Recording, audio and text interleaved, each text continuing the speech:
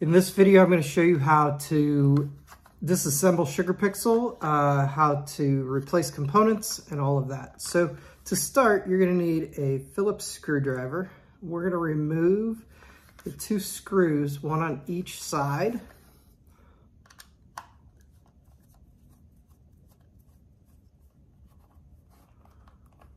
These screws are tiny, so set them aside where you know you won't lose them.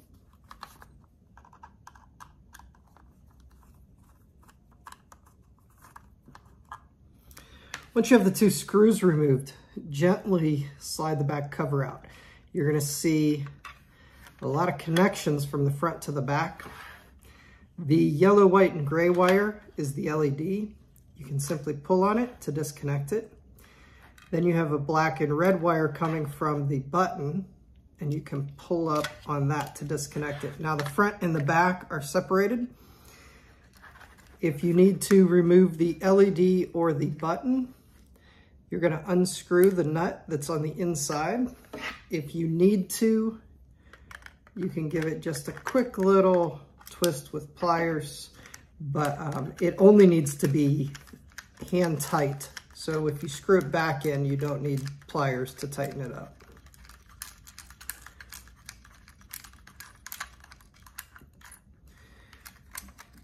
Fully remove this. It's going to have a lock washer and a nut. We'll keep those separate. And then the button just pulls right out of the top. The LED can then slide out, and the LED panel is 4 pieces. It's the acrylic front lens, which has the textured side to the outside, a diffuser panel, a diffuser grid, and then the LED. Now I will show you how to reassemble these now. To start, we will take the acrylic and just drop it into the front, and then set the diffuser panel on it. I like to assemble the LED and the grid together. You want to look at this grid. It has raised ridges on one side, but not the other. The side with the raised ridges goes against the LED.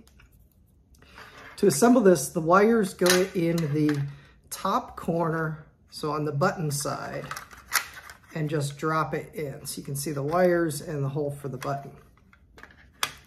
Now to reassemble the button, slide the wires through, put the lock washer on first, and then the nut.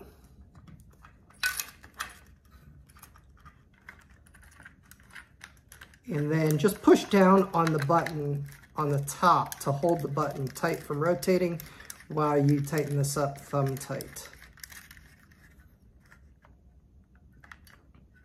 I'll set that aside for a minute to show you the back. The back has 4 screws. There's 2 holding in the speaker and 2 holding in the circuit board. If you need to replace the speaker, unplug the other red wire that goes to the speaker and just unscrew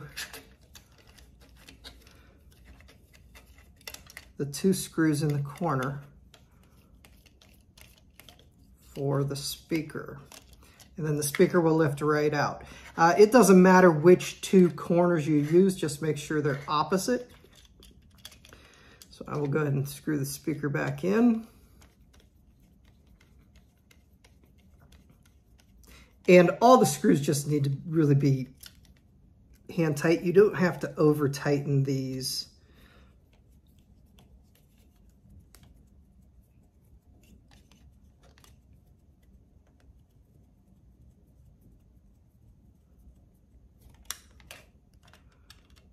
Make sure those are all tight. If you need to replace the circuit board, there's a screw on each side of the circuit board holder, and you can just unscrew these.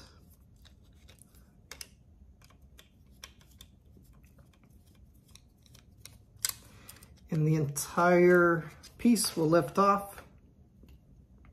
Now the circuit board is attached with some double-sided tape behind it. So You can gently start to pull this until you can get the tape to release. Don't pull too hard. Just work on it until it gets fully released, and then you can put the new circuit board in. Now, when you put the circuit board in, the board itself goes towards the top. Just slide it over the holes and screw in the 2 screws.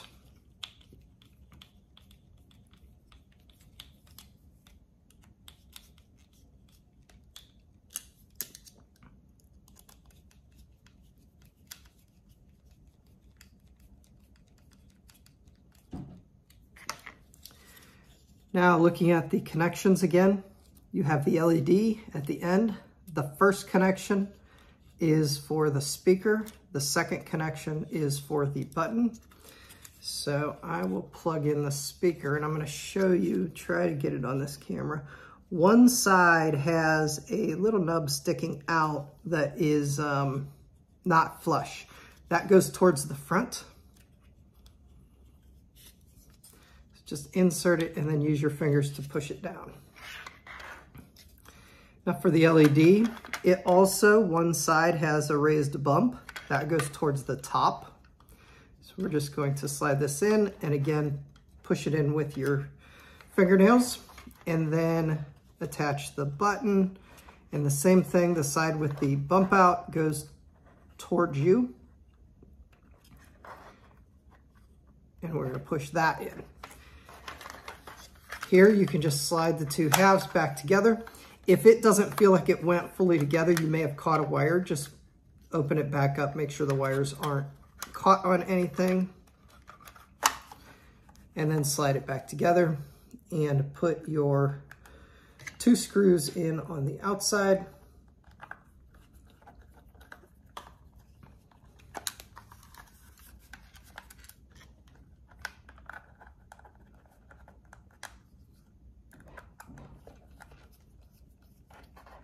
And that is how to fully disassemble and reassemble SugarPixel if you need to replace any components.